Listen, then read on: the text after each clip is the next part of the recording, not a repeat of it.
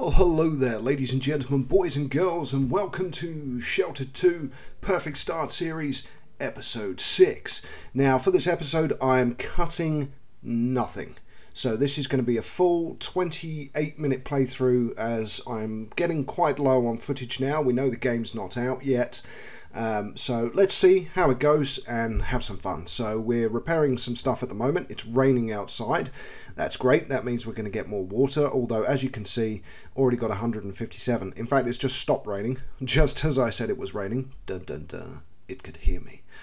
Okay, so we've got people out on an expedition. We're getting these repaired. You will find that it is a infuriatingly frequent process of repairing everything that is above your shelter, same as in the first game. We don't mind, we know it needs to be done, but one of the things I will definitely be doing once this game comes out is making sure that the people that are building stuff have very good construction skills so that the stuff is much stronger when it's built. Also, when you destroy stuff, of course, you don't get all of the components back. So it's a difficult decision as to what and how you're going to do stuff. Okay, we can't build a battery bank yet. We need 10 pieces of wire, so let's get some wire built. For that we need plastic and metal shavings. So how many do we need? We need another 7. Okay, so let's get these crafted so we can get this battery bank built. Okay, so that's 6, so just confirm. We'll need to build one more afterwards, but get rid of the repair jobs and let's get this cable, this wiring manufactured at the workbench so that we can get, as I said, that all-important battery bank, and we start being able to store energy from the wind turbines, reduce our fuel consumption, and just improve things in general, which is one of those things that you need to do. You can see I've only got 9 fuel. As you expand your shelter, the generator just guzzles that stuff and it's quite hard to get. So go and have a sleep after you've made all of this wiring. Let's see how our expedition's going. Okay, they're not too far away. They're 3 tiles away. There's something going on at that outpost. That down arrow, I think, indicates that it's been attacked and that there's a dispute going on. So for this game, you need to either ally or destroy all of the other factions that are surrounding you, as well as develop your shelter and everything else. I would say that I didn't delve too deeply into the faction mechanics. I did do a couple of their quests to gain loyalty points. You can lose loyalty very easily, but me personally, when I play these kind of games, I like to ally with everyone, you know, so you can have multiple trade hubs, you can get everything that you need, and just in general make your experience a bit easier. Right, let's expand the shelter. We're going to need to for that battery bank.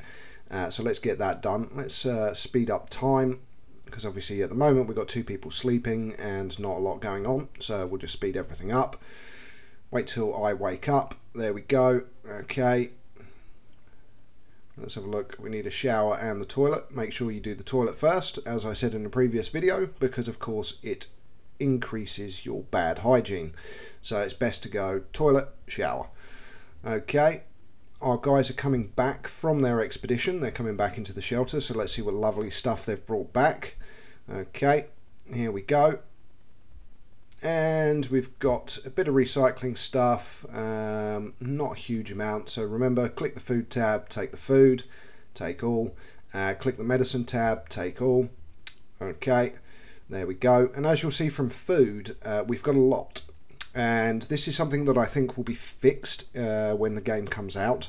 There was a bit of a duplication issue with harvesting food. So once you built a second planter and you continue to plant seeds, it kind of grew exponentially, so you'd end up getting like 100 basil or spinach, 100 peas or 100 broccoli or whatever it is, and you'd end up just having crap loads of food. Not saying that's a bad thing, but obviously it was a broken mechanic. So we need 1 more piece of wire. We still haven't crafted that, so let's craft item, 1 piece of wire. There we go, confirm, and get that done, and then we can build the battery bank. Oh yes. We've got another blueprint there by the looks of it, for adding blueprint, or there might be nothing there, can't remember to be honest. Craft object, so tier 2, battery bank, boom, where are we going to put it? Find space, click. Okay, and off he goes to do that.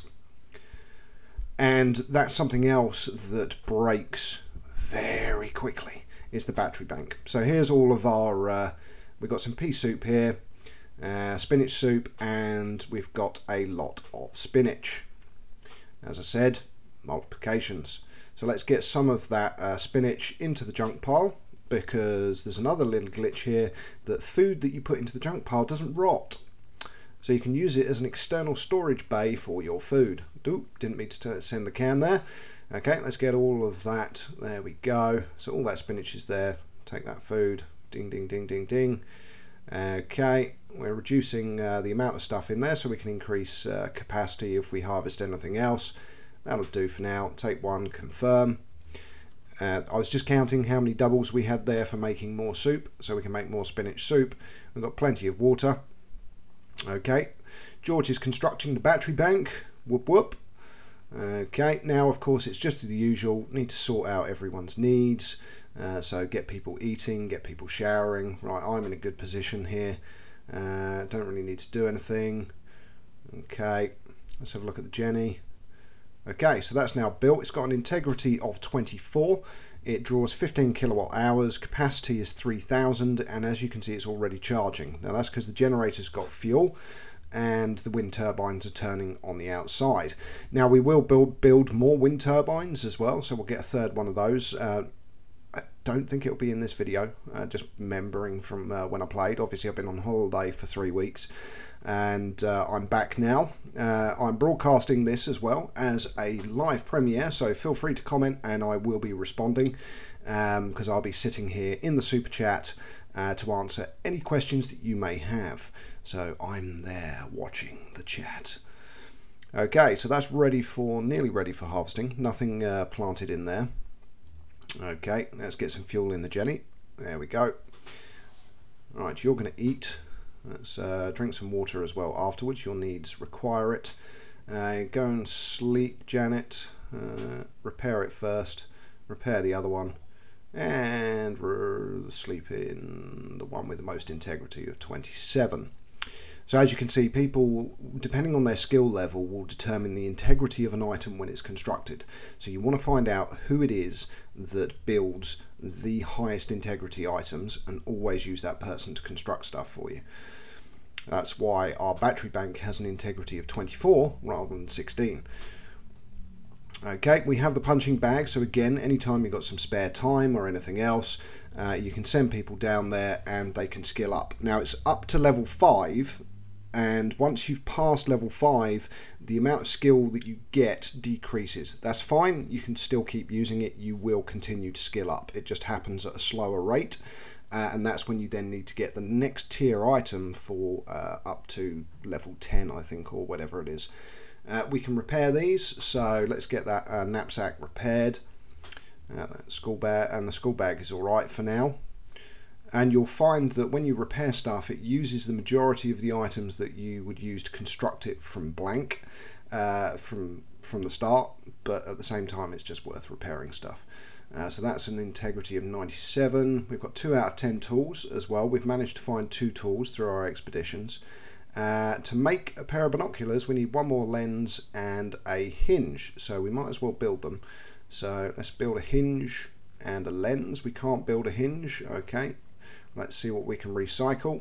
Okay, let's recycle all this, because that's going to give us some more metal scraps, and those metal scraps are very important for building stuff. So there we go. Okay, anything else? Tire, yeah, that will. We don't really necessarily need to do it right now, but yeah, let's do some for some rubber. There we go. Anything else we want to recycle? That gives us wood, that gives us glass, that gives us batteries. Okay, there we go, and recycle. Storage as well. You always maintain and look at storage, of course, and if you need additional storage, make sure you've got the wood to do it. Wood is fairly easy to get, to be honest. But you also need the hinges and stuff to go with it to be able to create the item. Now that needs harvesting, doesn't it? Yes, it does. Okay, so harvest and select stuff to repair afterwards. So repair, and that's at 86, so might as well repair. That's at 69, that definitely needs a repair. There we go.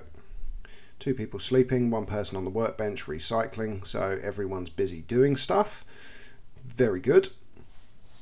I do love this game. I'm looking forward to when it comes out, because obviously I haven't played it for quite a while now, because we don't have access.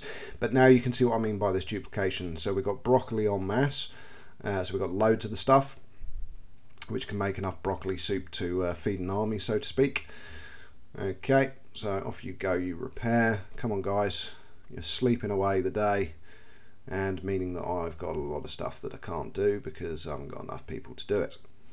Okay, you go and eat the one that's slightly rotten, you'll be fine. Let's request some traders as well. Always worth requesting traders. And there are specific skills as well that will improve your chances of attracting a trader when you broadcast, which is specific to the character. So that's something else worth remembering as well. You might have someone for building stuff, you might have someone for looking for traders, you might have your fighters that you send out on an expedition. How you skill your people is entirely up to you as the individual. And the way you play the game is entirely up to you as well. Again, I am in the chat, so any questions, feel free to ask. I can answer as much as I possibly can on what I saw of the game before I lost access to it, and also what I'm hoping for when the game comes out. So any tweaks or anything else. Main one being combat, because combat was just, it was brutal. It was absolutely brutal. I tried it multiple times. I had occasions where I would reload the game like 10 times just to see if I could get an encounter to work. And the problem is, even if you've got the punching bag and you're skilling up your guys and everything else, and you've got like strength 10, you've got a good weapon, you know, you've got shotguns, guns, everything else, go into a fight, the people you fight have got strength 18, 20, and you just get hammered. And also they have more stamina as well. So when you do an action, when you have an encounter, it requires stamina, and you do like 1 action for each person and that's it, you're out of stamina. There's 2 of you, there's 4 of them, and you're dead. You're dead, and you die and you die and you die, and it's extremely frustrating.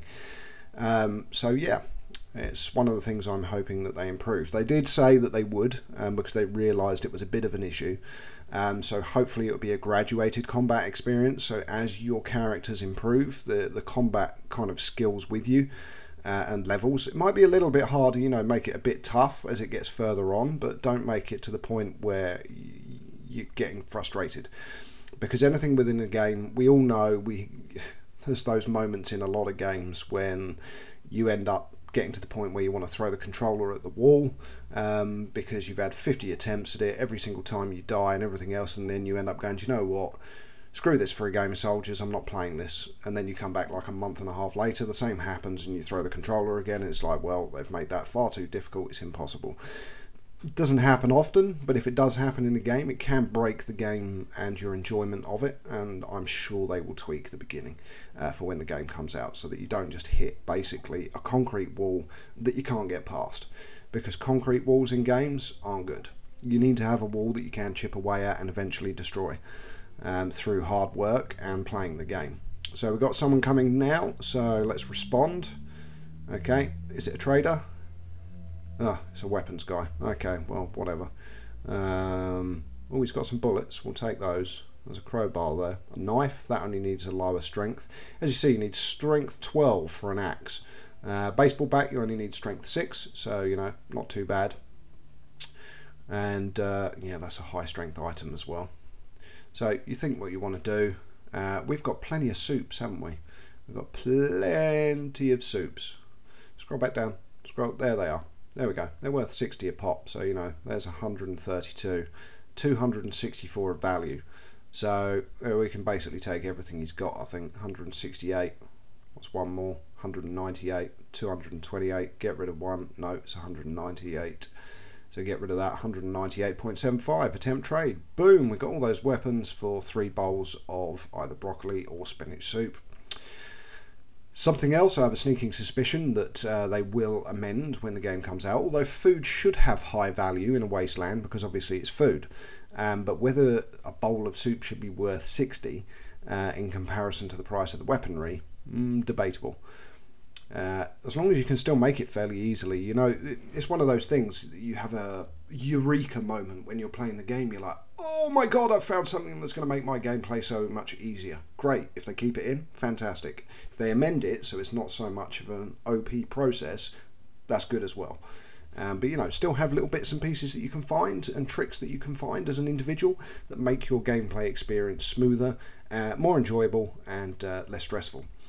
Okay, let's set up another expedition. Next. Okay, so first of all, binoculars, definitely. Rolling mat, definitely. Now we've got to go to let's go to weapon. So what's the strength? No, strength still only 1, so we're going to need to use the knuckle dusters. It's basically all we've been able to use so far. George is up to strength 3, but that's still 1 below the requirement, and his dexterity is 3. So you need that for your stamina, and it's something, I think you need a running machine to get that improved. Not something that I actually made, so it's something that once the game comes out I will definitely be doing. Right, do we want to take any bullets, anything else? We've already put a school bag on him. Okay, so go to no filter. Now let's start taking stuff that we're going to sell, just in case we come across any trade opportunities, so always worth carrying. Circuit board, yeah, we'll take one of those because they're worth bucks. Okay, that's the blueprint for the flashbang proximity mine, which you put outside your base, by the way. So there are blueprints that you find that will allow you to construct items so that when people come to raid your shelter, boom, they get blown up before they even get there, which is awesome. Haven't used it, so I can't say how well it works, but I'm presuming it's something that's pretty cool. Okay, so we decide where we're going to go. You have a look at all the places around you. When did you last visit? That will give you some time to generate some items. We've never visited the reservoir tank. Okay, let's go to here, then to here, and then back again. There we go. So we'll uncover some more territory and we'll explore the water place. Let's just say that there you can find multiple items, but the actual water plant itself is one of those areas that you work. So you drop your team off there, straight line, leave them there for a period of time, and they will work the water plant, and what they will generate is dirty water and clean water. So if it's very, very dry and you aren't seeing any rain in the weather forecast, you can send your guys to a water plant and actually make water, which I think is really cool and worthwhile as well. Okay, so let's accelerate time. Do hope you're enjoying the video. So broadcast yielded no results. That's very common. Very rarely did I actually get a trader to come to my shelter from broadcasts, but I keep persevering because obviously that trade is something that you most definitely want. What else can we recycle? There we go, those crates. 2-star microwaves are going to give us some light bulbs. There we go, so recycle. Okay, she needs the toilet, but she's already going, so that is sorted. Then she's going to go use the punching bag. I actually, there you go, someone's taking stuff from the junk pile, so what, it's a bit of food. The girls in my shelter are actually way stronger than the boys. By the time we get to the end of this series with all of the content that I've got, you've got 2 very strong women and 2 measly geeky dudes in the shelter, so the girls can defend the shelter and defend on expeditions as well. Okay, speed up time, get out there, get that repaired before it disintegrates. There we go, ding ding ding ding ding. Oh, and the other one, ding ding ding ding ding, and they're repaired. Awesome. Okay, battery bank is smoking there. You can't see it very well because there is no light, however it is smoking and I haven't noticed. Right, go to the toilet and then sleep because you need the loo. Repair then sleep. There we go. And there we go. Okay, so Katia there is working out, punching the punching bag, so skilling up. But we will need to get that battery bank repaired. It does decrease in its, I'm trying to think of the word for it now, integrity very, very quickly. Especially when the generator runs out of fuel and you're exclusively using the charge that is in the batteries. So our water purifier could probably do with being repaired, but you know, there's no huge rush on that. Let's see where they are. Oh, we've uncovered another outpost. There we go. Awesome stuff. And lots of water in this map of mine. It's procedurally generated, so each time you start, it'll be different. So let's have a look at the gang. So we've got the Old Clan and Los Muertos. We can communicate with them. Not going to do that right now. So they're still carrying on. That's their route. There we go. So you can see that's controlled by the old clan. Down here you got another one. There we go. So that's Los Muertos. So just seeing the surrounding area and who controls what. Okie dokie. So Katia has nearly finished her punching cycle, we'll call it, or exercise or workout. Okay, there we go. And while you're there, let's repair the battery bank, because it was at 18 out of 24, and the storage is at 385 out of 3000, and as you can see, it's still going up. Now, I found that when you shut the generator down, the capacity within those batteries actually lasts quite well. And once you've got enough wind generators, you basically become power independent from the generator, which is cool. In fact, it's quite handy. And more than that, you can also construct a lightning conductor, because as you can see, in 2 days it's going to be 14 degrees Celsius and there's going to be a thunderstorm. So we've got black rain tomorrow, we've got rain the day after, and a thunderstorm in the middle. So if we had a lightning conductor, boom, that would go straight into the batteries. I'm sure there's some capacitors and everything else built into it, so it didn't just blow the batteries up. Right, eat more food, of course, a standard practice within your shelter. Okay, and there we go, make some more. And confirm. We're at 116 water, but we've got some black rain coming in tomorrow, which will top up everything. Is it worth planting more seeds? Probably not at the moment, because we've got a food mountain, so that's fine. We've got 30 meals at the moment, that's plenty. Okay, let's speed up time. There we go, Katia. You go and eat, and then make us some more soups, eh? There we go, bing bing. And let's have a look at the faction goals, see where we are with stuff. So increase workbench crafting speed. We've only got 3 more items to craft and our workbench speed will increase. Workbench mastery, 47 out of 100, so that's speedy builder. Objects crafted 21 out of 30. 50 out of 100 for qualified chef. Animal skinning, that's harvesting. Traders offer an additional trade value per item. We're already at 1 star for that. Advanced mechanics, we haven't done yet. Maintenance training, green fingers. So this is all different skills and challenges that you need to do. So we're 100% for building 101. Craft tier 3 recipes from the drafting table. We need to upgrade 1 more item. So we need to find something to upgrade, and then we will unlock the next thing. So let's see what we can do. Hey, there we go. We can upgrade the efficiency. Boom. And that will unlock our tier 3. Okay, drink water because you're thirsty and you're going to need to eat as well. So eat some of that. There we go. Okay. What else do we want to do? Here we go. We're upgrading. And skill builder. Tier 3 recipes from the drafting table. Okay, so let's have a look. Tier 3. What have we got? Oh, we've got the red bed. And we can build another generator if you have a sea of fuel. I don't. Okay, security cameras, high quality toilets and showers. We've got, okay, so that is there we go. Yep, we've got an efficient shower as well. And we've also got a heavy punching bag, so that's for level 10 to 15.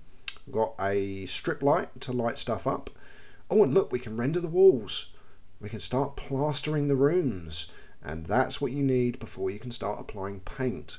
We've got a big massive water tank, that's great. So 100 units of water in there, so that's pretty epic. And there's that red bed, comfy bed. Oh, I do love a comfy bed.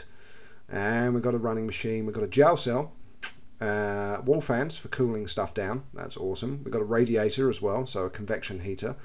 We've got even better storage as well, so next to that is some awesome storage by the looks of it. Yep, military storage.